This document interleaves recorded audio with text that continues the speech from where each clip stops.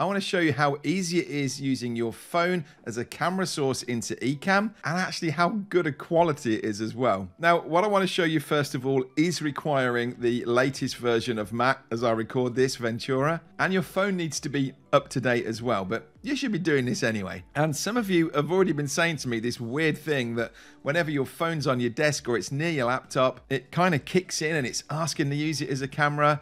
Well, this was a really good update that Apple introduced to us of the continuity camera, they call it. And the idea is more and more people are getting on Zoom calls, and we're all sitting with these phones at the side of us and not such a good camera that's built into our webcams. And so a really clever idea that actually we can connect our phone, and without any messing around, as soon as we put it near here, we select it as a camera and away it goes. Now, in the last video that I did, I showed you how to bring in your phone and share the screen. And I'm going to put into practice now and use it here. So this is me connected up with a cable. Don't get confused between the two things here. I just want to show you where you can find these settings. If you go into General and you have AirPlay and Handoff, you'll notice at the bottom there is now a setting that says Continuity Camera. If you turn it off, maybe you don't want to use your phone as a camera and it's driving you mad that every time you put it on the desk it's doing this, that's where you turn it off. If you do want to use it, you turn it on here, and what you'll see is inside of Ecamm, under my cameras, it should show you, well, it's not going to show you Ada's iPhone, but it should show you your iPhone in here. And because I'm connected up, what you're seeing through now is my iPhone, not the camera, just the screen.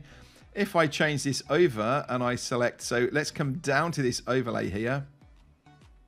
In fact, why don't we use this one and change this camera over? So if I select over here,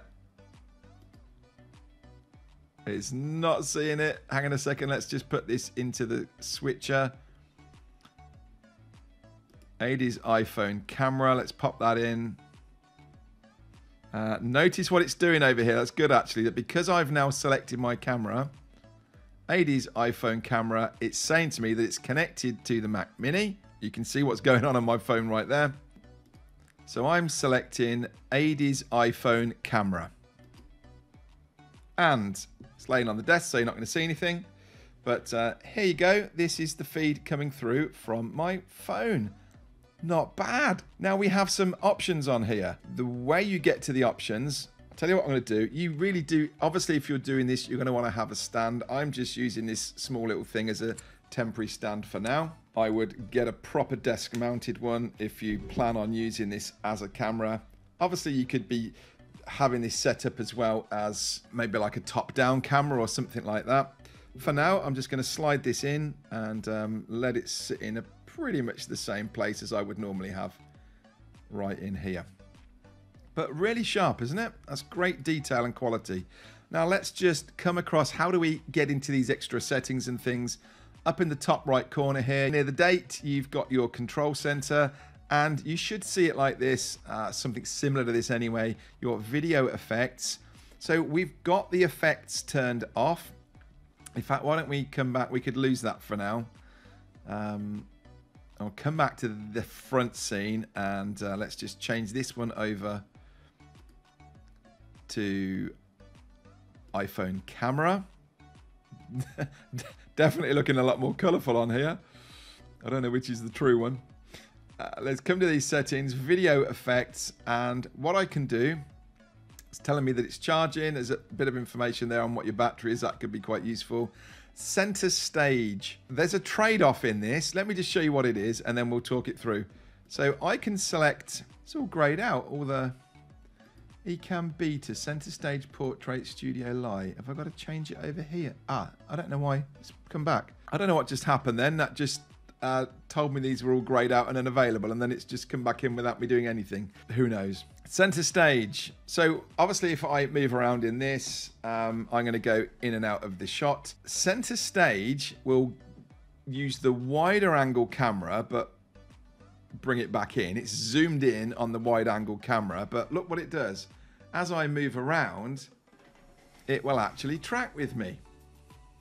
And so for some of you, if you were needing to stand up and demonstrate things, walk around your office, this has got a pretty good reach of tracking you and following you around, but it's definitely a trade-off in terms of the quality on here, isn't it?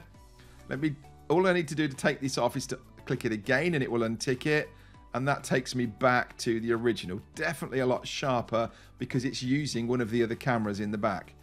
Then there's a portrait effect, blur in that background. Again, I'm not a fan of these because they're never really accurate. It's sort of blurring my glasses. But if you want that, it's there. Again, tick it on, turn it off. Studio light. This one's quite nice actually. That just makes that a little bit more. It's actually truer to what it is in here. And then you've got this desk view actually. So you can see that this camera is right here in front of me. It's not looking down at my desk at all. But if I select desk view, it opens up this other app or this other window on here. I need to just tilt it forward slightly, but without having this, let's try and get it maybe back a bit. All right, I'm thinking of catching my keyboard in here. So here I am and I'm looking forwards at this camera, but when I start desk view, that's turned it around. So it's almost as if it is a bit weird and distorted, but what a good, easy way for you to be able to share that overhead camera if you want to.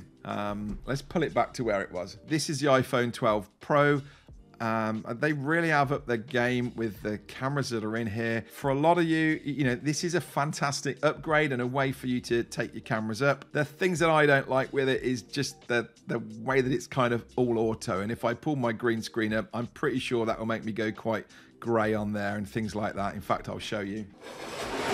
Actually, that's not done bad at all. Normally with these webcams, when you bring it up, the colour really changes when you bring a green screen in behind you. That hasn't. So, yeah, that's how you bring your phone in as a camera and do a very nice job with it. I would keep it connected with a cable anyway, just so you've got power to it. Doesn't necessarily have to be plugged into this, but I would have it plugged in.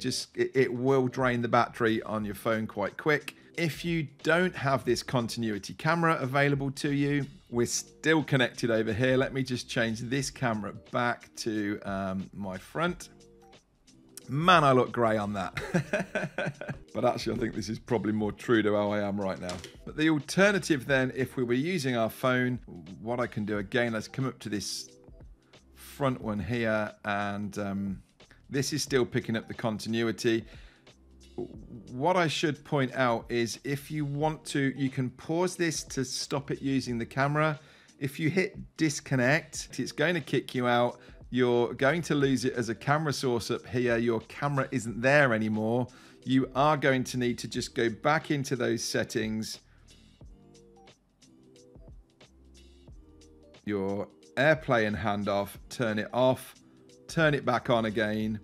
Seems to kick it back in. Look, now you can see in my list, I've got the camera come back through.